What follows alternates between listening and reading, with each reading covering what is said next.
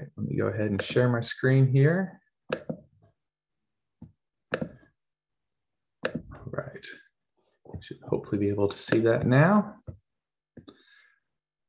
All right, so we are going to pick up our study on the first kings of Israel. We've been going through this just kind of intermittently for a little while now, but we're just kind of going through and looking. We first started with Saul. Now we're into the life of David more so. At this point, we're in 2 Samuel. And as we go through this, just keep in mind, this is kind of an interesting part of scripture where it's just a lot of history. It kind of explains what happened, what David did, what Saul did. There's some narration that's given that kind of frames it in a light, whether positive or negative. So some things are portrayed like David did something this was wonderful. Other things are shown that he did that were less than ideal. So I don't want anyone to get the idea that just because David did something, that's what we are exactly supposed to do or not do. This is a different time in history. It's a different time of the world and in a very specific circumstance of him being the king. But I think we can still get a lot of encouragement out of looking at the life of David, the way God worked through him, the way that he served God in certain ways, and the way that God, most importantly, worked to support his people and to bring about his promises and his things through people that are less than perfect. And David happens to be one of those.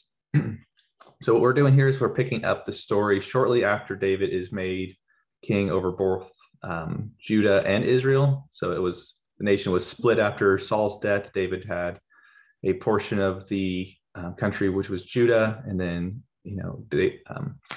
Saul's son was king over the other tribes. And then we saw, I think it was last session, the kind of being united together. David is now the king over all of this kingdom of Israel. And then I think where we ended off last time was that David decided to move to Jerusalem and kind of put his house there. And then he just continued to be victorious in these different military battles. It was a very rough time as far as being a nation with others around that were always trying to war, to take over, to raid and steal wealth, people. It was just a difficult time to be alive. It seems like at that point, there's a lot of war, a lot of battles, a lot of threats on every side at every time, for the most part. All right, so kind of like we've been doing for this series, just going to be doing a lot of scripture reading. I'll make a few little comments along the way, but just kind of read and let it speak for itself to some degree. So we're going to pick up in 2 Samuel chapter 6, verse 1. Now David again gathered all the chosen men of Israel, 30,000, and David arose and went with all the people who were with him to Baal-Judah to bring up from there the ark of God, which is called by the very name of the Lord of hosts, who is enthroned above the cherubim. They placed the ark of God on a new cart, that they might bring it from the house of Abinadab, which was on the hill. And Uzzah and Ahiah, the sons of Abinadab, were leading the cart, and they brought it with the ark of God from the house of Abinadab, which was on the hill, and Ahiah was walking ahead of the cart. Meanwhile, David and all the house of Israel were celebrating before the Lord with all kinds of instruments made of fir wood, and with lyres, harps, tambourines, castanets, and cymbals. So to backtrack a little bit, the ark had previously been captured by the Philistines, but after its possession had brought them some problems, they sent it back to Israel. And it was stored in the land of Kiriath Jearim in the house of Abinadab for, I believe it was around 20 plus years, during some of the reign of Saul and now David. So with David now as king over both Judah and Israel, he goes along with an army of men to bring back this ark of God into Jerusalem. And this was, David's new capital city. So it kind of makes sense that he wants to have everything consolidated there. And this event is obviously something of a celebration. And you see David and the men of Israel, they're playing instruments and they're, kind of celebrating with sounds like a fun party to be a part of to me. They're all dancing and playing instruments and, walking back with this ark en route.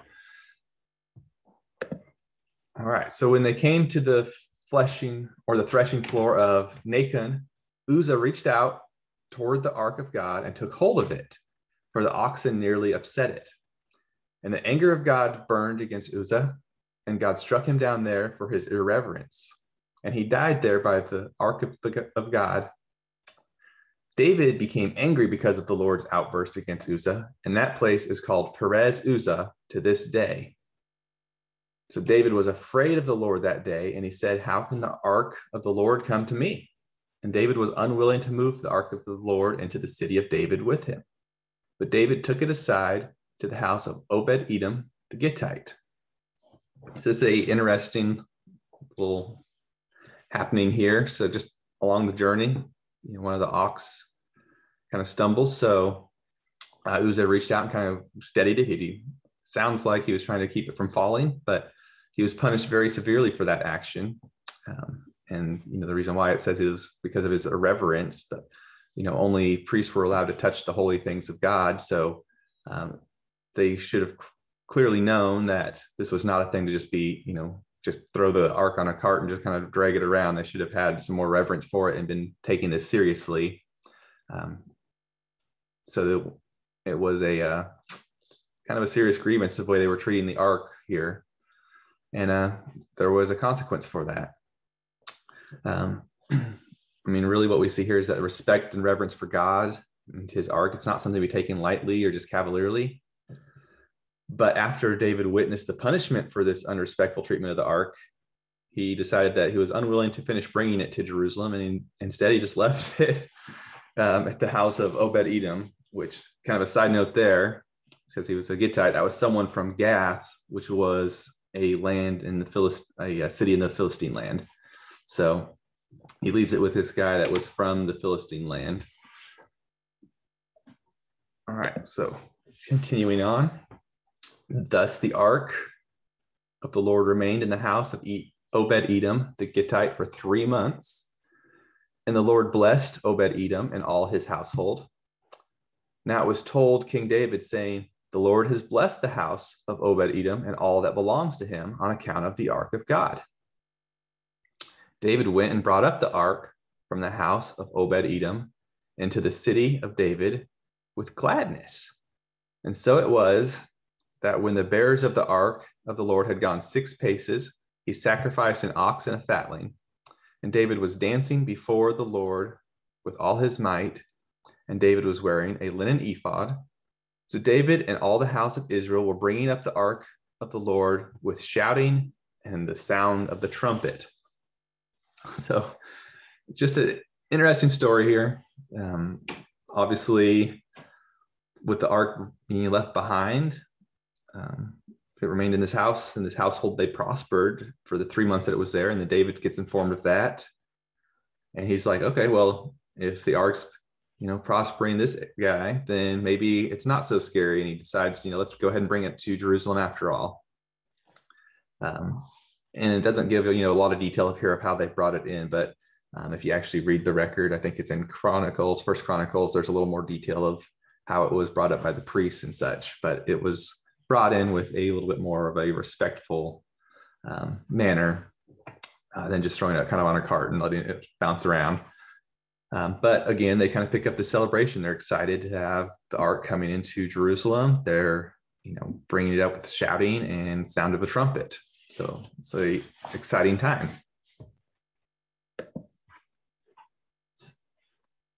Okay, continuing on, verse 16. Then it happened, as the ark of the Lord came into the city of David, which we know that's Jerusalem, that Michal, the daughter of Saul, looked out the window and saw King David leaping and dancing before the Lord. And she despised him in her heart. So they brought in the ark of the Lord and set it in its place inside the tent which David had pitched for it. And David offered burnt offerings and peace offerings before the Lord. When David had finished offering the burnt offering and the peace offering, he blessed the people in the name of the Lord of hosts. Further, he distributed to all the people, to all the multitude of Israel, both to men and women, a cake of bread and one of dates and one of raisins to each one. Then all the people departed, each to his own house. But when David returned to bless his household, Michal, the daughter of Saul, came out to meet David and said, "How the king of Israel has distinguished himself today. He uncovered himself today in the eyes of his servants. Maids, as one of the foolish ones shamelessly uncovers himself." So David said to Michal, "It was before the Lord who chose me above your father and above his house to appoint me ruler over the people of the Lord, over Israel. Therefore, I will celebrate the Lord. I will be more lightly esteemed than this, and will be humble in my own eyes. But with the maids of whom you've spoken, with them I will be distinguished." Michal, the daughter of Saul, had no children or no child to the day of her death. So Michal, will remember, this is David's first wife. She was the daughter of Saul that was given to him by Saul. And that was actually kind of meant to be a snare to David when Saul gave him Michal.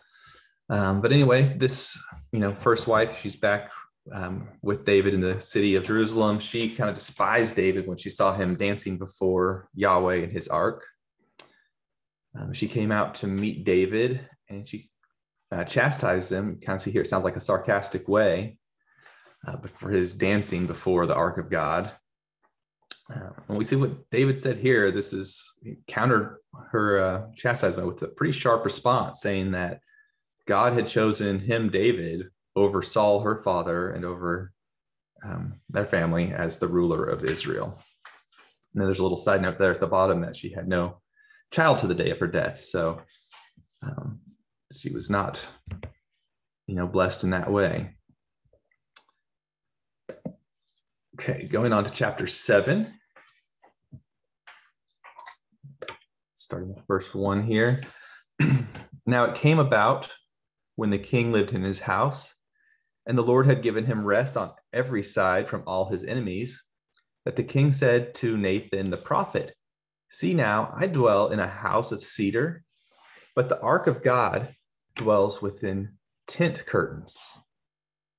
Nathan said to the king, "Go, do all that is in your mind, for the Lord is with you."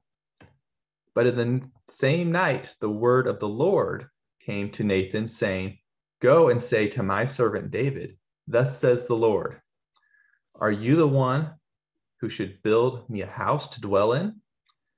For I have not dwelt in a house since the day that I brought up the sons of Israel from Egypt, even to this day. But I have been moving about in a tent, even in a tabernacle. Wherever I have gone with all the sons of Israel, did I speak a word with one of the tribes of Israel, which I commanded to shepherd my people Israel, saying, why have you not built me a house of cedar? Now therefore, thus you shall say to my servant David, thus says the Lord of hosts, I took you from the pasture, from following the sheep, to be a ruler over my people Israel. I have been with you wherever you have gone, and have cut off all your enemies from before you. And I will make you a great name, like the names of the great men who are on the earth. I will also appoint a place for my people Israel, and I will plant them, that they may live in their own place and not be disturbed again. Nor will the wicked afflict them any more as formerly, even from the day that I commanded judges to be over my people Israel. And I will give you rest from all your enemies. The Lord also declares to you that the Lord will make a house for you. And when your days are complete and you lie down with your fathers, I will raise up for your descendant after you, who will come forth from you, and I will establish his kingdom. He shall build a house for my name, and will establish the throne of his kingdom forever. I will be a father to him, and he will be a son to me. And when he commits iniquity, I will correct him with a rod of men and with the strokes of the Son of Men. But my loving kindness shall not depart from him, as I took it away from Saul, whom I removed from before you. Your house and your kingdom shall endure before me forever. Your throne shall be established forever. So this is a big deal here. This is after many stressful years of battle. We read previously about all the different battles that David had been in, fighting even before he was made king. He was fighting battles before Saul. So he's had all these battles, and he thinks now that things are a little bit calmer, it's things have died down, he's got some rest, he thinks it would be a good idea to build a house for Yahweh. God, however, spoke to David through his prophet Nathan and told him that he would rather make a house for David, and David's descendant would be the one to build a house for Yahweh. And there's some pretty special language in here about how, while Saul was removed and David was made king, that's not going to happen, that David's descendants will be on the throne and have the kingdom forever. That's a big deal. Okay, continuing on. We'll pick up in verse 16. In accordance with all these words and with this vision, so Nathan spoke to David. Then David, the king, went in and sat before the Lord, and he said, "Who am I, O Lord God, and what is my house that you have brought me this far? And yet this was insignificant in your eyes, O Lord God, for you have spoken also of the house of your servant concerning the distant future. And this is the custom of man, O Lord God. Again, what more can David say to you? For you know your servant, O Lord God. For the sake of your word and according to your own heart, you have done all this greatness to let your servant know. For this reason you are great, O Lord God. There is none like you, and there is no God besides you, according to all that we have heard with our ears. And what one nation on earth is like your people Israel, whom God went to redeem for himself as a people and to a name for himself, and to do great thing for you and awesome things for your land before your people, whom you have redeemed for yourself from Egypt, from nations and their gods. For you have established for yourself your people Israel and your people forever. And you, O Lord, have become their God. Now, therefore, O Lord God, the word that you have spoken concerning your servant and his house, confirm it forever, and do as you have spoken, that your name may be magnified forever by saying, the Lord of hosts is God over Israel. And may the house of your servant David be established before you. For you, O Lord of hosts, the God of Israel, have made a revelation to your servant, saying, I will build your house. Therefore your servant has found the courage to pray this prayer to you. Now, O Lord God, you are God, and your words are truth, and you have promised this good thing to your servant. Now, therefore, may it please you to bless the house of your servant, that it may continue forever before you.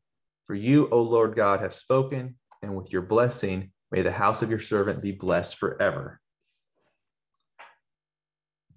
I don't really have a whole lot to say on this other than it's just a really good example of David's love and his awe for God. And this includes a prayer at the end that it may come to pass what God had said. Very encouraging section to read, though. Okay, now we're going to get into a little bit more about the battles that David continued to have. 2 Samuel 8, starting at verse 1. Now after this, it came about that David defeated the Philistines and subdued them. David took control of the chief city of the hand of the Philistines. He defeated Moab. He measured them with a line, making them lie down to the ground. And he measured 2 lines to put to death and 1 full line to keep alive. And the Moabites became servants to David, bringing tribute. Then David defeated Hadadezer, the son of Rehob, the king of Zobah, and he went to restore his rule at the river. David captured from him 1,700 horsemen and 20,000 foot soldiers. David hamstrung the chariots, but he reserved enough of them, chariot horses, but reserved enough of them for 100 chariots. When the Arameans of Damascus came to help Hadadezer, king of Zobah, David killed 22,000 Arameans. Then David put garrisons among the Arameans of Damascus, and the Arameans became servants of David, bringing tribute. And the Lord helped David wherever he went. David took the shields of gold, which were carried by the servants of Hadadezer, and brought them to Jerusalem. From Betah to Berothai, cities of Hadadezer, King David took a very large amount of bronze. So again, and we already know this, but David was a very skilled military leader. He won many battles. Obviously, God was helping him to do that. It says the Lord helped him wherever he went. But during this military battles, Israel captured several items of wealth that brought into the land. This also helped Israel to capture land and retain land in the area, which also strengthened this kingdom. So whenever the enemies would come up against Israel and try to take over, they would actually end up giving their wealth to David and the people of Israel. So, and you see God's protection over his promised land, his promised people. Now, when Toi, king of Hamath, heard that David had defeated all the army of Hadadezer, Toi sent Joram, his son, to King David to greet him and bless him, because he had fought against Hadadezer and defeated him. For Hadadezer had been at war with Toi, and Joram brought with him articles of silver and gold and bronze.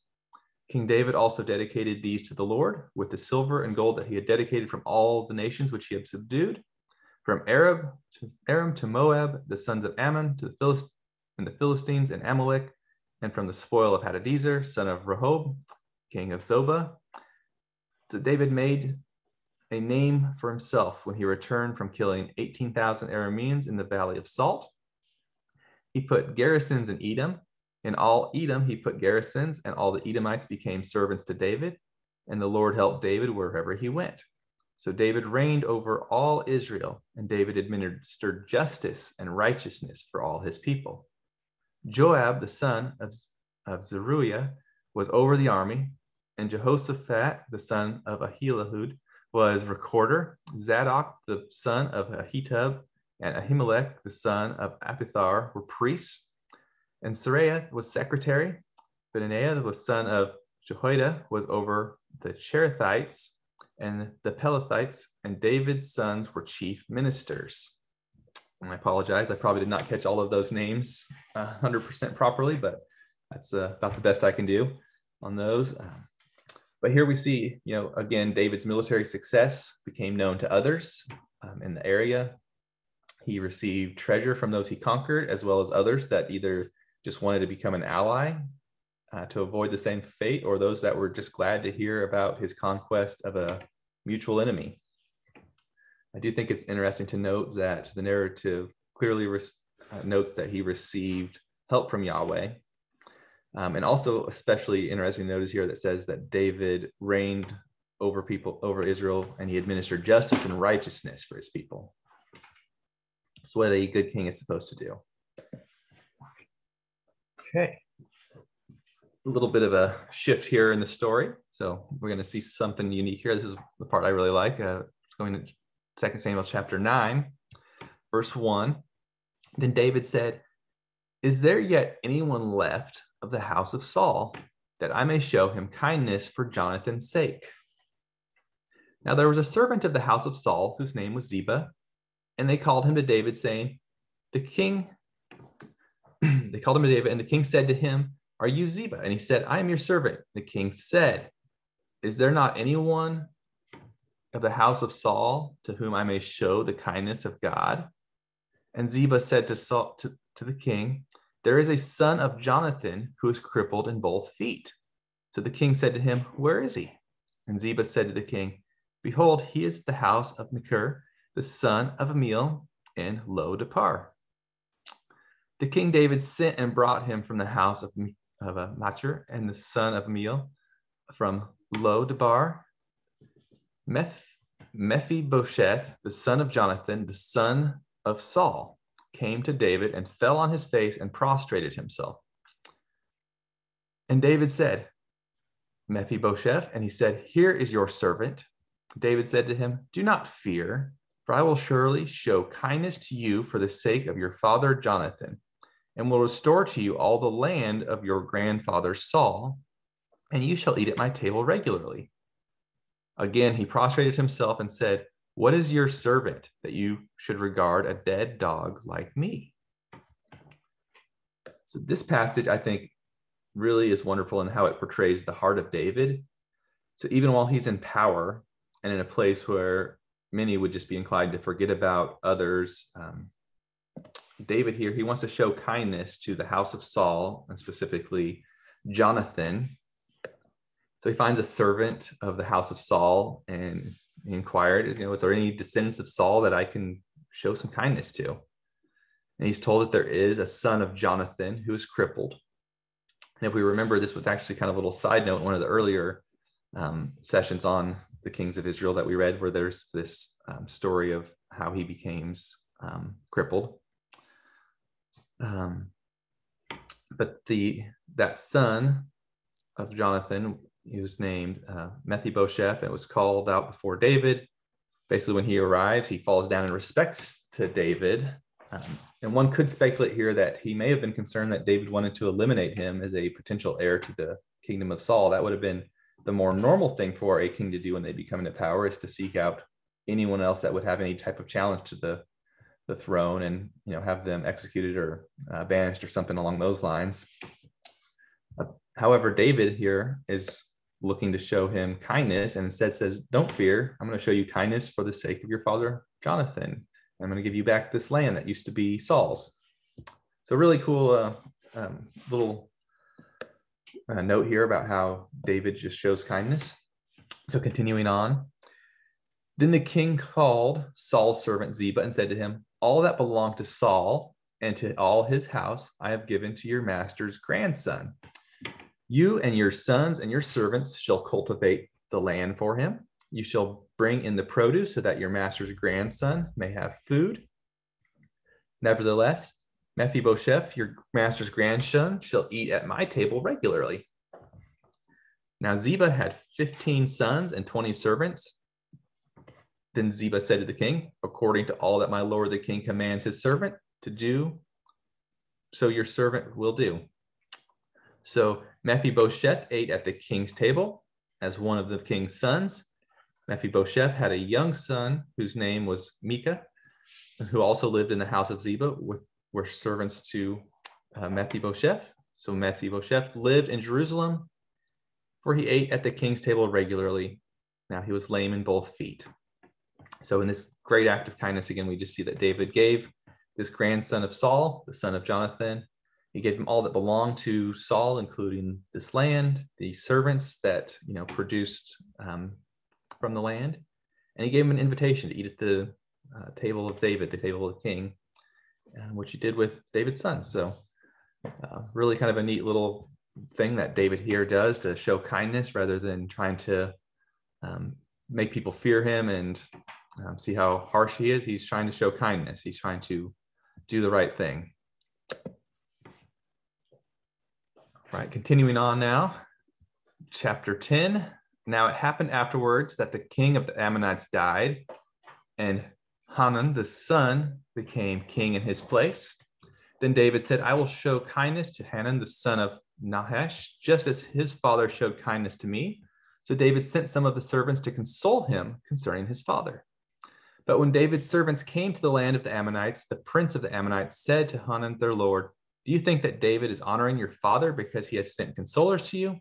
Has David not sent his servants to you in order to search the city, to spy it out and overthrow it? So Hanun took David's servants and shaved off half their beards and cut off their garments in the middle as far as their hips and sent them away. And when they told it to David, he sent to meet them, for the men were greatly humiliated. And the king said, stay at Jericho until your beards grow, and then return. Now, when the sons of Ammon saw that they had become odious to David, the sons of Ammon sent and hired Arameans of Beth-rehob and the Arameans of Zobah, 20,000 foot soldiers, and the king of Maacah with 1,000 men, and the men of Tob with 12,000 men. When David heard it, that he sent Joab and all the army, the mighty men, the sons of Ammon came out and drew up in battle to array at the entrance of the city, while the Arameans of Zobah and Rehob and the men of Tob and Maacah were there themselves in the field.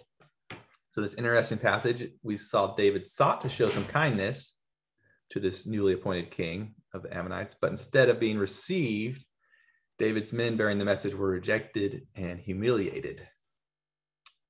When the offenders realized that they may have now reason to fear David, after humiliating his messengers, they hire an army. And then now when Joab's the leader of the Israelite army. Now when Joab saw the battle was set against him in front and in the rear, he selected of all the choice men of Israel and arrayed them against the Arameans. But the remainder of the people he placed in the hand of Abishai, his brother, and he arrayed them against the sons of Ammon. And he said, if the Arameans are too strong for me, then you shall help me. But if the sons of Ammon are too strong for you, I will come to help you. Be strong, and let us show ourselves courage for the sake of our people and for the cities of our God, and may the Lord do what is good in his sight. So Joab and the people who were with him drew near to the battle against the Arameans, and they fled before him. When the sons of Ammon saw that the Arameans fled, they also fled before Abishai and entered the city. Then Joab returned from fighting against the sons of Ammon and came to Jerusalem. When the Arameans saw that they had been defeated by Israel, they gathered themselves together. And Hadadezer sent and brought out the Arameans who were beyond the river. And now when they came down to Helam, and Shobach, the commander of the army of Hadadezer, led them. And when it was told to David, he gathered all Israel together and crossed the Jordan and came to Helam. And the Arameans arrayed themselves to meet David and fought against him. But the Arameans fled before Israel, and David killed 700 charioteers and the Arameans and 40,000 horsemen, and struck down Shobach, the commander of their army, and he died there. When all the kings, servants of Hadadezer, saw that they were defeated by Israel, they made peace with Israel and served them. So the Arameans feared to help the sons of Ammon anymore. So here we see more battles. It's a continual thing. Joab, the commander of the Israelite army, he did some strategic planning here. They went out to battle, and the hired army, they saw this Joab and the Israelite army approaching. They fled. But then when the sons of Ammon saw that their hired army had fled, they also followed suit. And, Israel goes back to Jerusalem. They're like, all right, that was easy. Then the opposing forces, they go and they call in more reinforcements, and they prepare for an even bigger battle against Israel. So to combat that larger gathering of forces, David then gathers all of Israel, and they went and they crossed the Jordan, and they fought, and they won this great victory to the point that the Arameans are just no longer even willing to help the people of Ammon anymore. They're done. It was too great of a defeat. And we see that it's because of that, these other kings, these other nations, they actually became somewhat of servants to Israel and David. All right, so I know we've covered a lot. We're going to just wrap it up here, kind of the conclusion, and then we'll open it up for some discussion. But basically, what we see here was David's reign as king. It was definitely not easy. There were many enemies surrounding Israel, and there was this persistent threat of war. It seems like, every so often there was just another battle that they had to go fight. David, however, though, he's this great warrior, and we're told that God helped him wherever he went. So I think several times there we saw that David was shown to be victorious, and then the note there from the narration is God was with him. So it wasn't just David doing this on his own. Also, I think especially neat was that David, instead of seeking to destroy and extinguish any descendants of Saul and potential claims to the throne, instead he sought to show kindness to the crippled son of Jonathan. In doing so, I think that showed that he's a person of character, and that he respected people of character like Jonathan, and he wished to show respect for him by caring for his son. David also sought to show kindness to another descendant of a neighboring king. However, that time it was rejected with intent of humiliation, and this led to a battle and a great victory of David and Israel over them and their hired army. So finally, though, through all this, I think we can see that David is portrayed by this narration in a very positive light as a nearly ideal king, at least up to this point. He brought military victory and safety to his people. That came with bringing in a lot of wealth to the country as well, establishing the lands. Also, we were told that David administered justice and righteousness over the people of Israel.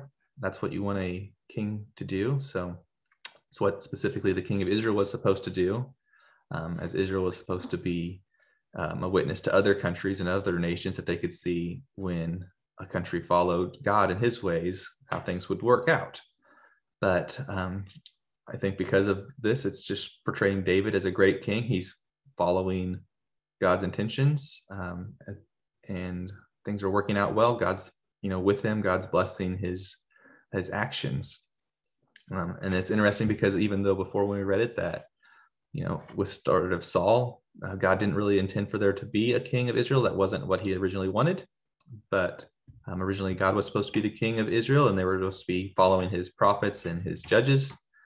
But even now, God is working through these kings. He's still working through people to accomplish his goals and his ideas for this nation of Israel. And David is working as a part of that. So I am going to go ahead and stop my screen sharing here. I'm actually going to close out the recording, and then we'll have some discussion. So if you didn't catch the discussion, I hope you join us next time in person.